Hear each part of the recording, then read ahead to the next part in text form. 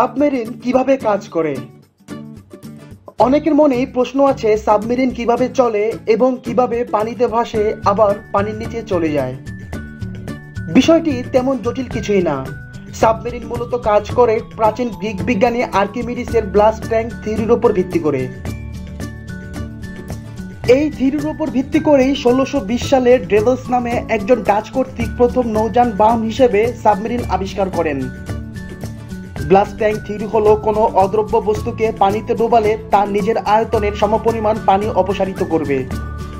সোজা কথায়, অপসারিত পানির ভরের থেকে পানিতে ডোবানো জিনিসটি যদি হালকা হয় তবে তা পানিতে ভেসে থাকতে পারবে। যেমন একটি খালি প্লাস্টিকের বোতলে যদি বাতাস ভরা হয় তখন কিন্তু বোতলটি পানিতে ভেসে থাকবে। ঠিক যদি আবার বোতলটিতে নতুন করে পানি ভর্তি করে দেওয়া হয় তবে সকল বাতাস বের হয়ে যাবে, বোতলটি ভারী হয়ে পুনরায় পানিতে ডুবে যাবে। আবার যদি অর্ধেক বাতাস বোতলে রাখা হয় তবে বোতলটি অর্ধনিমজ্জিত অবস্থায় বেঁচে থাকবে। এই সেম সূত্র অবলম্বন করেই সাবমেরিন পরিচালিত হয়। একই সূত্র ফলো করে সাবমেরিনে কিছু ব্লাস্ট ট্যাঙ্কার থাকে। এর ভিতরে পানি ও বাতাস ঢুকানো হয় যন্ত্রের সাহায্যে। যখন সাবমেরিন ডুবানো দরকার পড়ে তখন এই ব্লাস্ট ট্যাঙ্কারে পানি ঢুকিয়ে দেওয়া হয়, এর ফলে সাবমেরিন ভারী হয়ে পানিতে ডুবে যায়। আবার যখন ভাসানোর দরকার পড়ে তখন ব্লাস্ট ট্যাঙ্কারের পানিগুলি দ্রুত বের করে যন্ত্রের সাহায্যে বাতাস ঢোকাতে হয়, যার ফলে সাবমেরিন পানির উপর ভেসে ওঠে। তবে এতে করে সাবমেরিনের ভিতরে চাপের কোনো পরিবর্তন হয় না। কারণ হলো এতে উন্নত মানের স্টিল ও টাইটেনিয়ামের মতো ধাতু ব্যবহার করা হয়।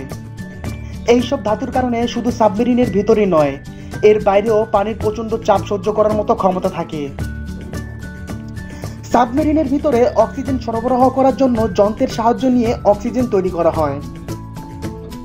অনেকেই হয়তো প্রশ্ন করতে পারেন, পানির কত নিচ পর্যন্ত সাবমেরিন যেতে পারে? আসলে সাবমেরিনের একটা নির্দিষ্ট রেঞ্জ থাকে। সেই রেঞ্জের নিচে গেলে সাবমেরিনটি দুর্ঘটনা ঘটাবে। বর্তমানের আধুনিক সাবমেরিনগুলির মধ্যে সবচেয়ে বেশি চাপ নিতে সক্ষম মার্কিন পারমাণবিক সাবমেরিন ও রাশিয়ার সাবমেরিনগুলি। মার্কিন পারমাণবিক সাবমেরিন 4500 ফিট এর বেশি নিচে যেতে পারে না। যদি যায় তাহলে পানির বিশাল চাপ সাবমেরিনকে চ্যাপ্টা বানিয়ে ফেলবে। এখন হয়তো অনেকে প্রশ্ন করতে পারেন, সাবমেরিন একটানা কতদিন পর্যন্ত পানির নিচে থাকতে পারে? আসলে সাবমেরিন কতদিন পানির নিচে থাকবে তা নির্ভর করে মূলত কতদিনের জ্বালানি আছে ও ক্রুদের খাদ্য কি পরিমাণ রিজার্ভ আছে। যদি ডিজেল চালিত সাবমেরিন হয় তবে ডিজেল নেওয়ার জন্য কিছুদিন পর উপরে আসতে হবে।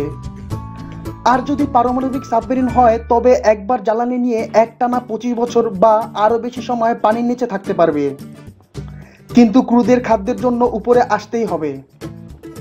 পারমাণবিক সাবমেরিন নিজে 25 বছর বা আরো বেশি দিন পানির নিচে থাকতে পারবে, কিন্তু ভিতরের মানুষের জন্য 6 মাস পর উপরে আসতেই হবে। কারণ সাবমেরিনে 6 মাসের বেশি খাবার মজুত রাখা যায় না।